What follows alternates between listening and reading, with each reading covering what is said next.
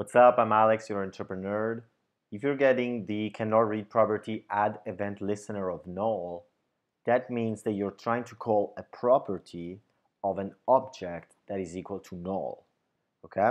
So let me show you what I mean. I'm going to press Command Option I to open up the console, and I'm going to press Command K to clear it. Okay? So if I have an object, so let's say I declare const obj equals, even if it's a number, okay, and now I have the object obj, which is equal to the number 1, and then I try to get the property addEventListener, I'm gonna get a undefined. So as you can see, I do not get an exception.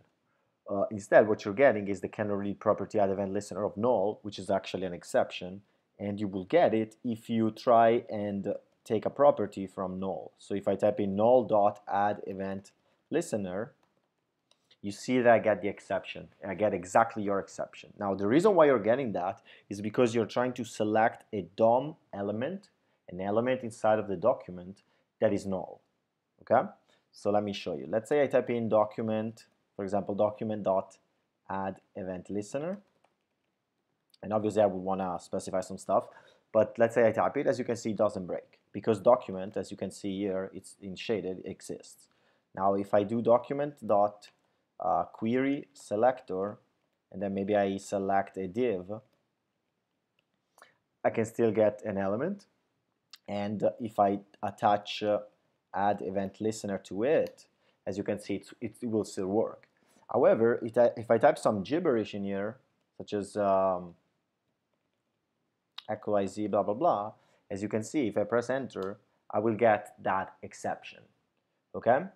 So if you're writing some code such as const button equals document.querySelector, and then some gibberish that doesn't work, and then button is undefined, is null, rather, button is null, and then you do button.addEventListener, and you're getting that exception, then that means that your element, your button, is null, okay? Which means that it doesn't exist. The selector, there may be two reasons as to why this is happening. One reason is the one I showed you. The selector is wrong.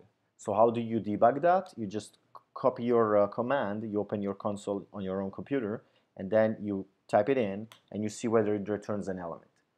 If it doesn't return an element, then your selector is wrong. So change the selector until you get something. So in my case, I will change it to maybe, let's see if there's an element. Let's just call it div or span, okay? And it will match something, okay? So that's what I will do. On the other hand, if your selector is correct, so if you open up your console and you actually get the selection and it works, then that means that most likely the code you're running is running too early. Your code is being executed too early. So what you could do would be looking into options such as document.onload. You could set it here in a function in document.onload. Or if you're using jQuery, you will do $document.ready. Okay? So that way you're waiting for the element to exist. If you're using some sort of third-party script injector, you just want to make sure that you're adding your script in the footer rather than in the header. So instead of adding it to the head, to the top of the file, you can load it at the bottom of the file near the footer. So that way it should make it so that, because the document loading is sequential, so it will make it so that your script is loaded after. Okay? So this way you saw what happens when you get this exception, cannot read property addEventListener of null. If you get a similar exception, again, cannot read property whatever of null, that means that the object that you're trying to add a key to is null, okay? So you will want to check that the object exists. So let's say I have an object called, again, let's say family, and family is equal to, let's say, person X, me, and person Y, you. Okay, so let's say this is our family object. Okay, we are in a family now, and I try and access the property person G. As you'll see, it gets undefined. However, if I mistype family with family dot person X, then I will get this, because I will get family is not defined because the variable is not defined.